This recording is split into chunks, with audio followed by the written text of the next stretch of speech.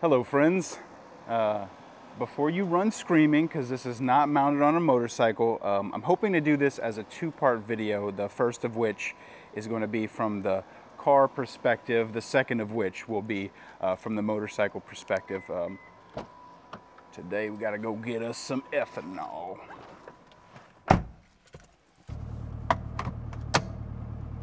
So the subject of the video is the unspoken but definitely felt and experienced animosity between motorcyclists and the regular drivers in vehicles on the road. We all see it and feel it every single day, and I think it would be useful to cover it from the perspective of the drivers as well, because I don't have like a necessarily unique perspective, but I have at times ridden, dailied a motorcycle, at times dailied only a car, and currently I have both. So I definitely have a perspective, and that's what I'm hoping to share in the video. So the subject for today is why motorcyclists are hated by car drivers. The number one reason is, that sense of entitlement. Yes, definitely car drivers do not give enough leeway and respect to motorcyclists. That's true. They do not seem to respect how dangerous this is from our point of view and our perspective. They don't always give us enough room. They don't necessarily respect us when we're placed in lanes. They do some questionable passes. They lead in on us. That's true. All very true. But I think from motorcyclists, there is a sense of entitlement. As if by making the choice to risk our life, we deserve some extra amount of respect. Like we deserve to be treated like special little snowflakes. And this isn't every rider. If this isn't you, I'm not talking about you. I feel like I'm going to trigger some people. But sometimes a motorcyclist can feel like they're being attacked when they're not. They can feel like somebody's doing something to on purpose target them when they're not. It's important to, don't attribute to malice what can be attributed to ignorance. Drivers, motorcyclists of all shapes and sizes all make mistakes. And a person isn't necessarily targeting you when they make a mistake in your general direction or vicinity. Damn. It's a beast of a bike, bro. Shit. We have a history of interactions, and that guy cut you off and this guy didn't signal and came into your lane, and this guy started pulling out, and we can start to feel like this victim mentality, as if we are being targeted, as if everything is about us. And it's entirely possible that these are isolated incidents in these people's lives where they have something going on. They're either, or they're distracted, or they just simply make a human error, human mistake. It's important to give a little bit of understanding so that somebody's simple mistake is not what's just going to set you off on a warpath, making a mistake, hurting somebody, hurting yourself over what was a simple error. And I think that's a sense of entitlement, as if no one can make a mistake around us because I'm a motorcyclist. Like, it doesn't make you special. Everybody has the right to the road, and everybody makes mistakes. And so when a person makes a small mistake and the motorcyclist then overreacts or reacts in a way that, they break their mirrors off, or they slam their car. Okay, you've just enraged a person in a 5,000-pound weapon. Not something I would recommend, because if they show the same kind of rage right back at you, you're probably dead. Honestly dead. Like, this is all it takes for them to kill you. You don't want to be in that situation. And sometimes they're minding their business, doing the speed limit, and then a motorcyclist, goes around them, flicking them off. This entitlement can cause you to be mad and acting out and being aggressive towards people who don't deserve it. And over the years, as a car driver, having this happen around them, seeing how motorcyclists can act, seeing how some of them are aggressive, it can put a bad taste in their mouth for motorcyclists in general. And without that sense of entitlement, I don't believe this would happen as regularly. This leads into my second point. Number two, it's just the general lawlessness that motorcyclists can partake in. I get it. It's a cheap way to see supercar power. It's the visceral experience of the ride.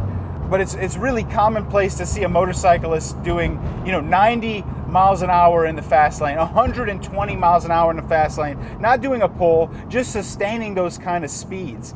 It's dangerous. In some countries, motorcycle thieves are a big issue.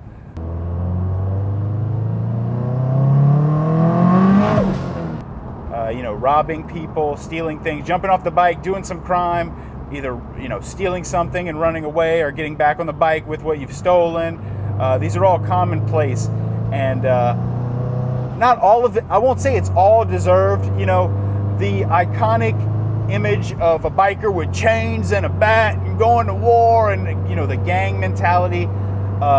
It's all a lot of things that are played out at this point, but it's still a connotation that some people have in their mind. And then when you see a biker going down the road, breaking the law, speeding. I saw a guy earlier this morning, just like a person is at a stop sign, the person goes through and he just like follows him behind. It's like, dude, just why? Like, what is the fucking point?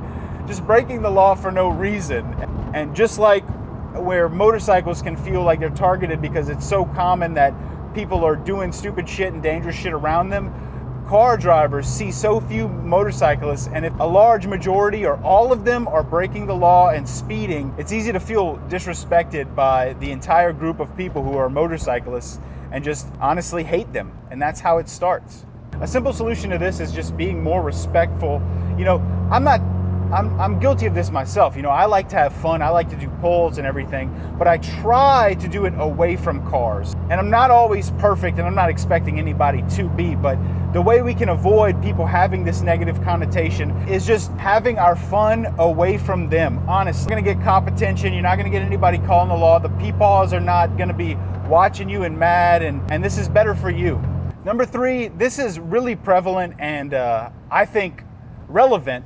Some people won't admit to it, some people will, and it's just, there is an aspect of jealousy there, honestly.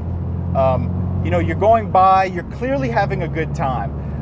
How I know this sets people off, I don't know if you guys have ever you're just having a great day, a great morning, things are going right, you got some good news last night, you walk into work with a smile on your face, and bro, the crabs come out.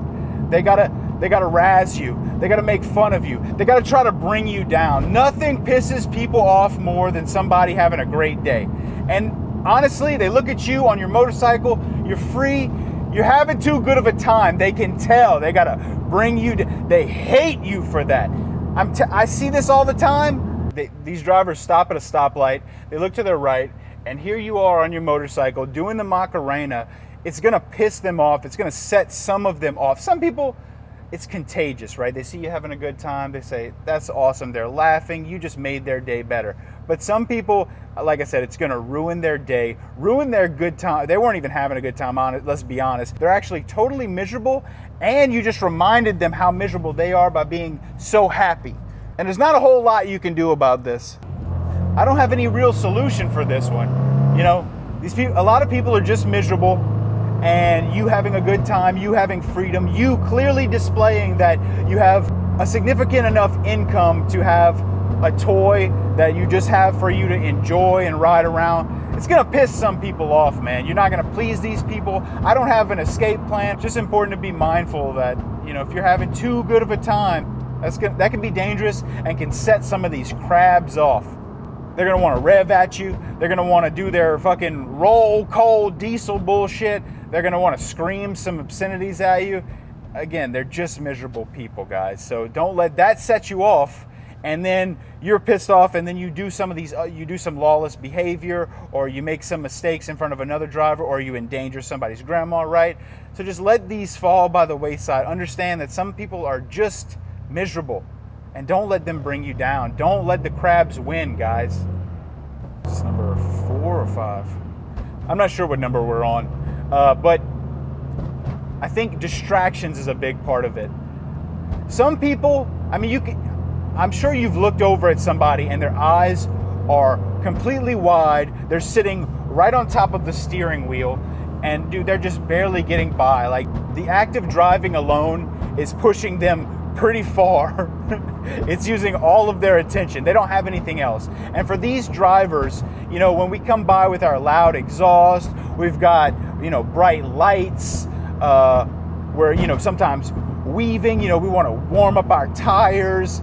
This can be a distraction for them. And, you know, that distraction makes them nervous, and it's really easy to go from being a little nervous to being angry. Every time a biker goes by me, they make me so angry. You know what I'm saying? So it's not like it's an illegitimate reason. It's just, you know, these people are just barely getting by. One thing I see all the time, no blinker use. Changing lanes willy-nilly as you see fit. Try that in a small town. You know, they're 70-something years old. They've never been a good driver, and over their lifetime, they've slowly regressed in their driving skills. They're just not capable physically and sometimes mentally. And so sometimes, you know, distracting these people can push them over the edge, get them really angry. Doesn't mean we deserve it. Doesn't mean there's anything we can do, but it's, again, important just to be mindful. The last thing I want to say is, I know we look around and we see these people doing all this crazy stuff. It's easy to believe that we are so important. We are the center of attention. We are all that matters. It's easy to get wrapped up in our world. But I think it's important to realize that a lot of drivers just don't care, okay?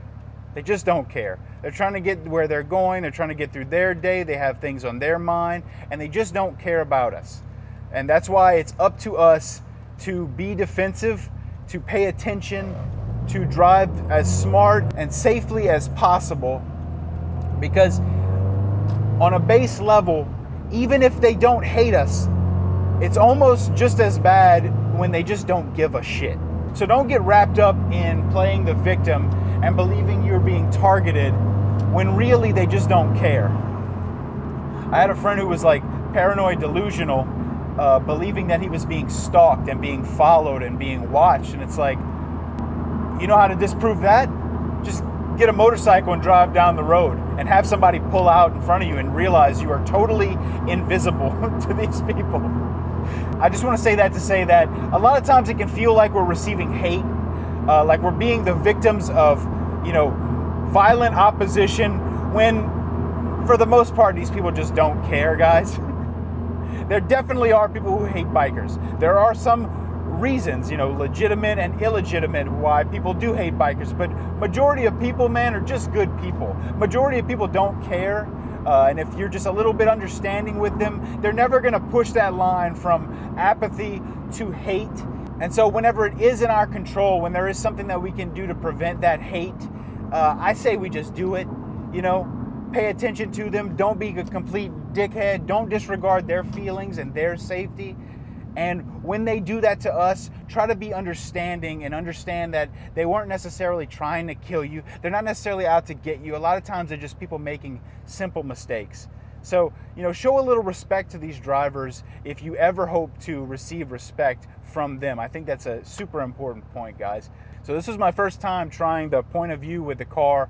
I tried it a bunch of times before, and this is the first time I've actually got a angle I'm happy with. So hopefully the video comes out.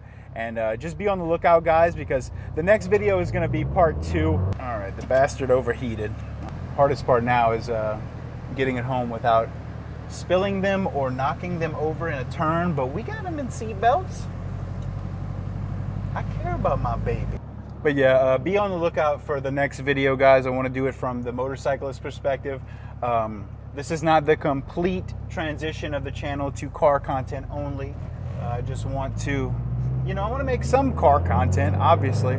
I built this car. It's a hell of a lot of car, and it would be a shame to just let it sit there and go to waste and not do videos on it, right? So that's going to be the end of this video, guys. I'm going to talk to you guys soon. I really appreciate anybody who came from the motorcycle world and sat through this. I really appreciate you. I really appreciate all you guys. I hope you guys have a great rest of your day.